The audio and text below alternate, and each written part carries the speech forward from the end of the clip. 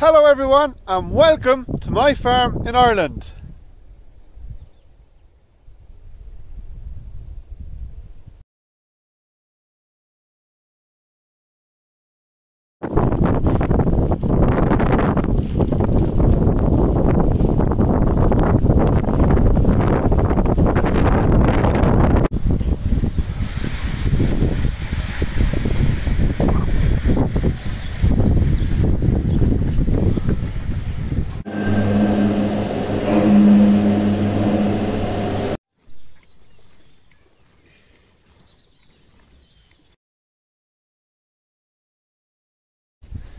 My name is Bruce Thompson and I am a real farmer.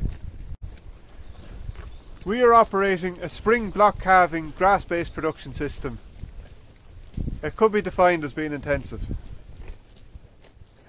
I could talk about cows until they come home, but what I really want to talk about today is a clean-up crew that come into the paddock when the cows have left.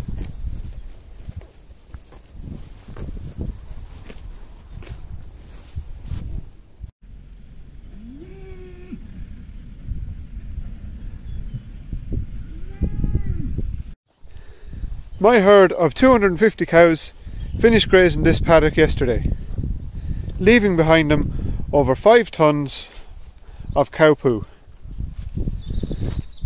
Sitting on top of the ground like this, they could be seen as a noxious weed, impeding grass growth, and they're a great home and breeding ground for flies and parasites.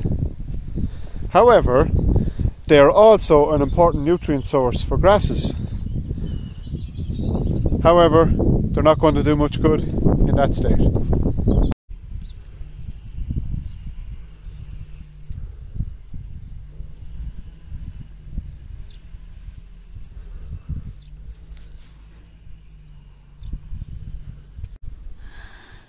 So, this is when these guys come in. These guys consume the pats, burying it at the roots of the grass, along with all the parasites and fly eggs. The cow pat then is an important nutrient for grass growth, and it's taken away off at the top of the soil, leaving more room for grass to grow.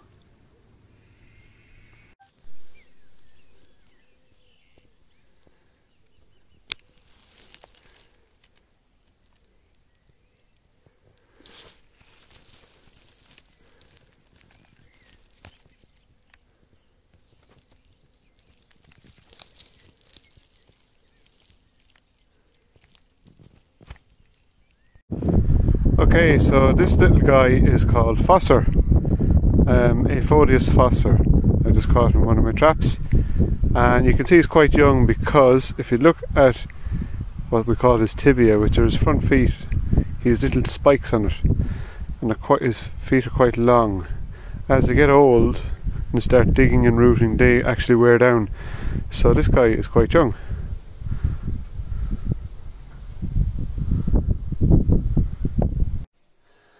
As some animal remedies have an adverse effects on dung beetle populations, we are using a more diagnostic approach when it comes to selecting when and what needs to be used. So we've gotten all sciencey.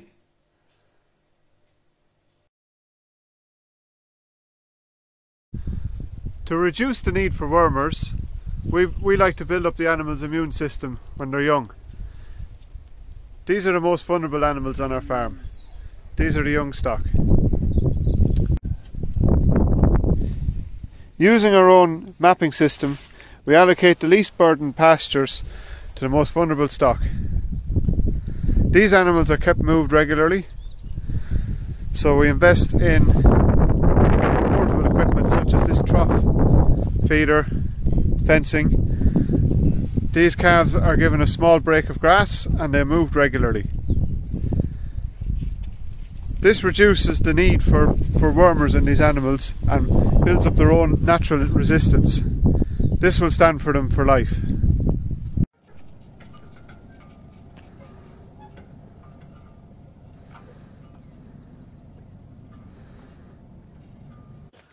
For fly control, we have moved away from using synthetic insecticides. We've been getting very good results on these young heifers here using Stockholm tar and eucalyptus oil.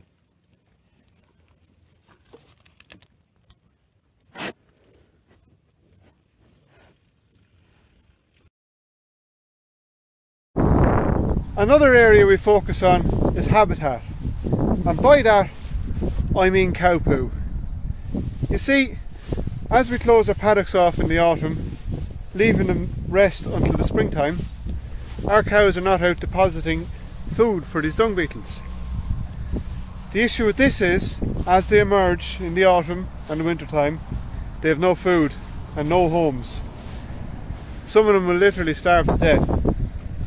So what we do over the winter time, we let out a few animals. It doesn't take a lot.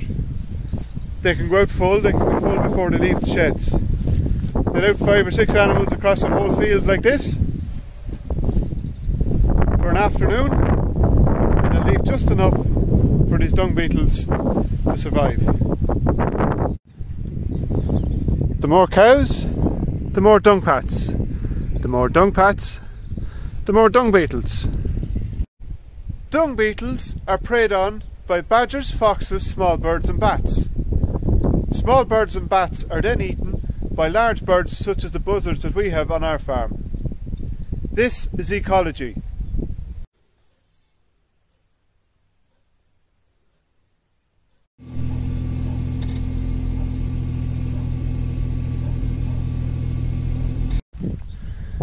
With the benefits that dung beetles bring to agriculture as my subject, I received a Nuffield scholarship, and as part of this scholarship I am collecting beetles and placing them into these enclosures here. The idea is that I collect different species, increase their populations and release them onto my farm to increase diversity.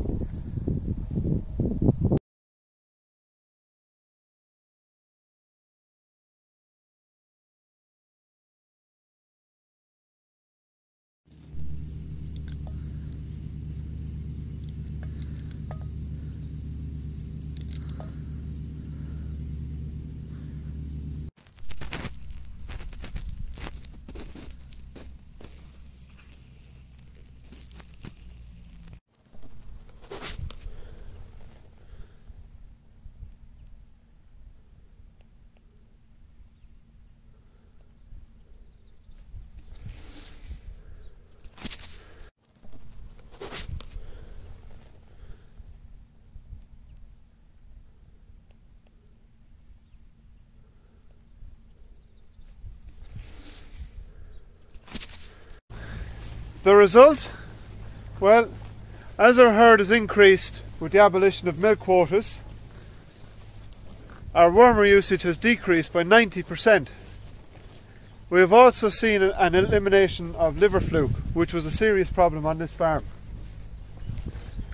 I'm giving that credit to the dung beetles. Thank you so much for visiting my farm. Please ask plenty of questions.